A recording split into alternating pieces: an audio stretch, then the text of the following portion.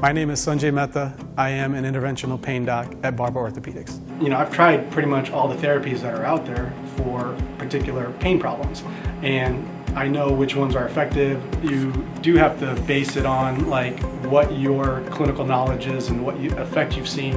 But one other aspect of it that I incorporate into it is my own experiences as a pain patient.